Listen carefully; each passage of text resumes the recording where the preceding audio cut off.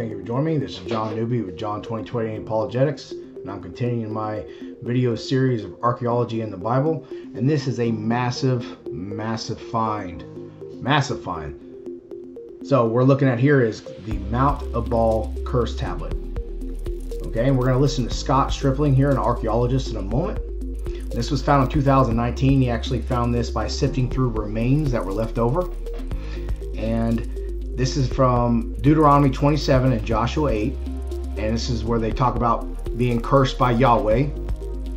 And this tablet is literally being compared to maybe the greatest find up with the Dead Sea Scrolls. And why this is so important, because this is strong evidence that the Jews were in Israel during the time of the late Bronze Age, which is believed by us Christians and Jews.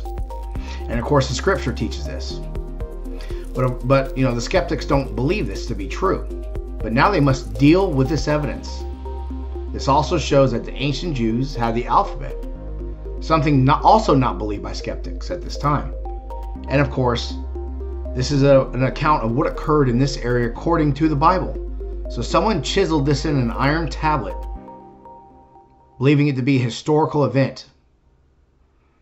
This comes from the time of Moses, who we believe wrote the Pentateuch, and the skeptics don't. And it shows that the Hebrew alphabet was available and used by the Jews in this region at the time, which all lines up with the Bible.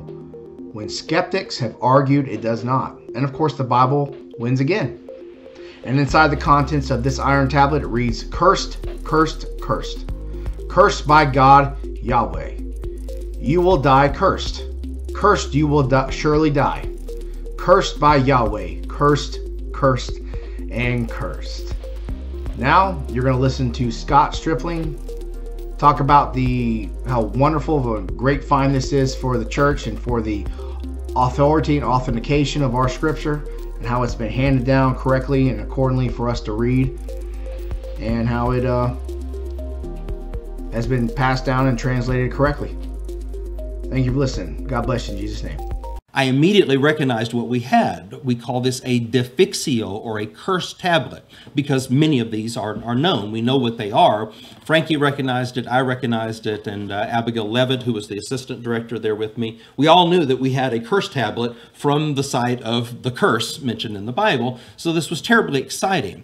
We could see there were glyptic markings on the outside, but of course we didn't know if we would be able to recover those markings.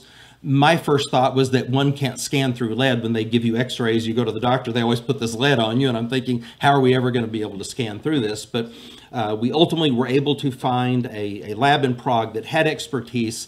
Thousands of scans were done on the tablet in 2 different settings, so that then with extensive post-processing of those images, we were finally able to begin to see letters emerge. Now, on a scale of 1 to 10, this is a 10.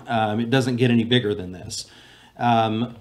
We talk about verisimilitude, or a consistency between what we read in a text and what we find in the material culture, that correlation. It doesn't get any better than this. This is what if the text were true, this is what you would anticipate finding, and indeed it is what